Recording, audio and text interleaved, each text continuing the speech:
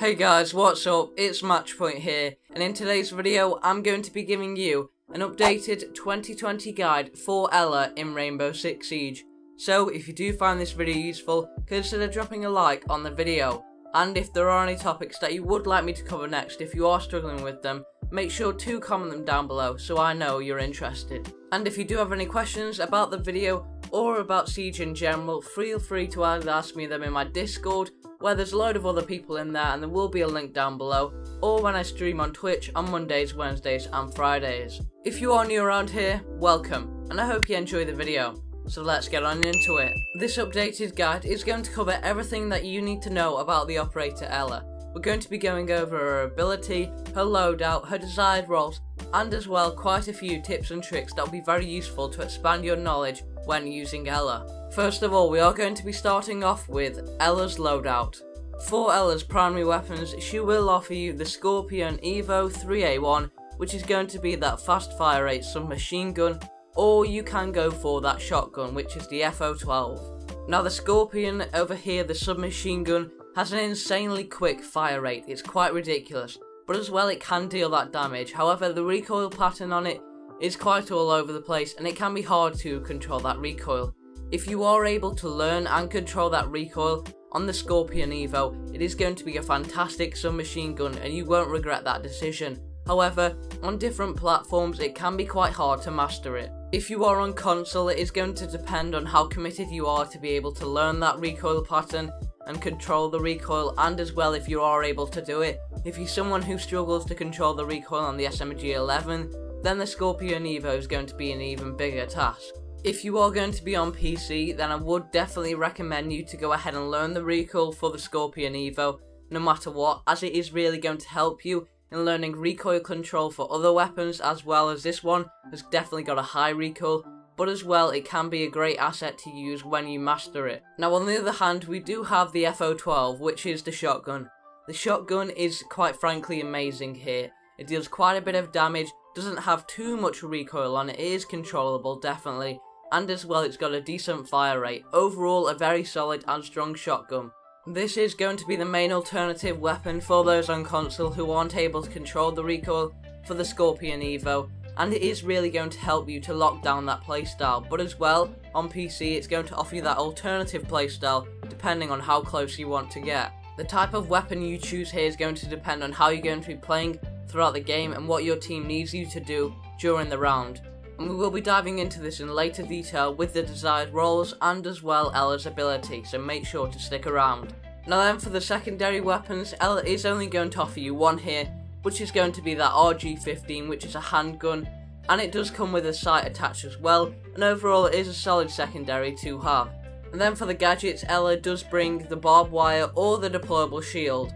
Now in this situation, I'm going to recommend you to take that barbed wire. It is going to be very heavy on your role and your playstyle, and we will dive into that. The barbed wire does make a great combination with Ela's ability, and we will be showing you this later on when we do dive into Ela's ability.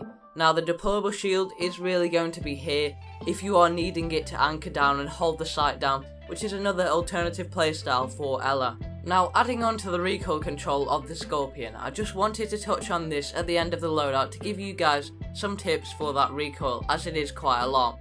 Now in this situation, you are going to be control it like you would with other weapons such as the SMG11.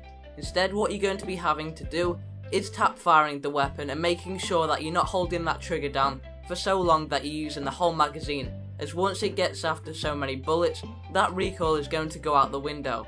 You've got to remember that it's an SMG, it's not meant for those long range fights. Try to get as close as possible, and when you do, that fire rate is going to rip through them. The main three things here are to make sure that you get up close and personal with the Scorpion, but as well you are also going to make sure that you are tap firing the weapon, and as well not holding that trigger down so you use the full magazine in one go, as that recoil can get seriously high.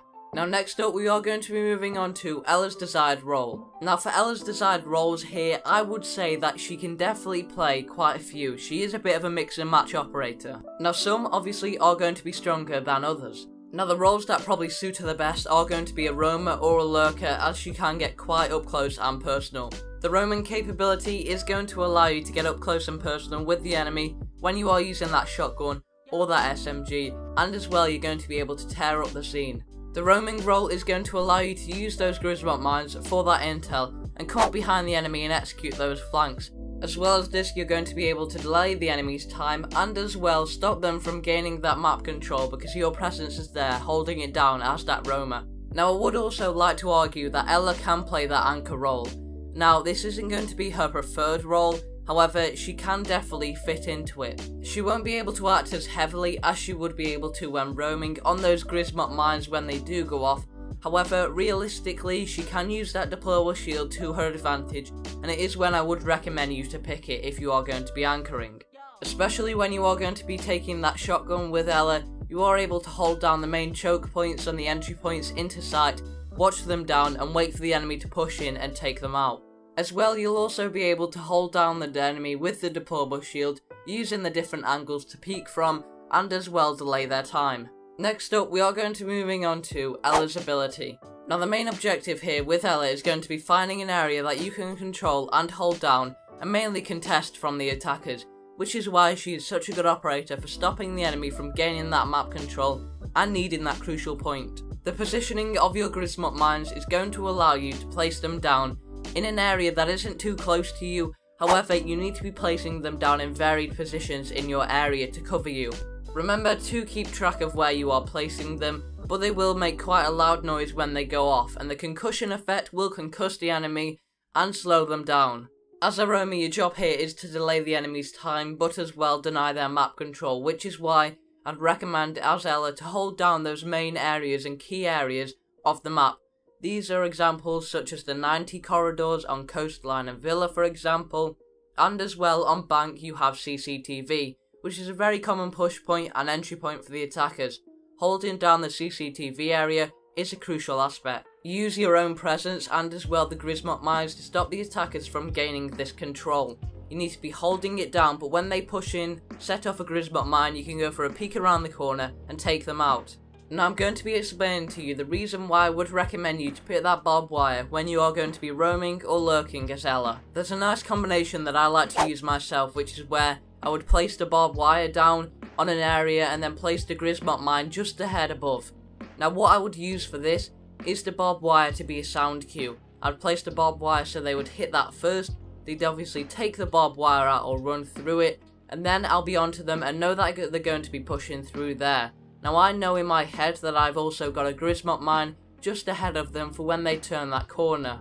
So therefore in this situation what I'm going to be doing is using that barbed wire for a sound cue to let me know that they are going to be pushing there, which is going to allow me a bit of time to set up and get ready, and then when they hit that Grismot mine, I'll go for a peek round the corner and either use that SMG to kill them instantly without them being able to react, or use that shotgun to spray them down, which is why Ela's primary weapons are really a great asset to have when combined with your playstyle and ability. The Grismot mines aren't just sound cues, they are very useful for that in order to know where the enemy is pushing, however acting upon these can be great as well.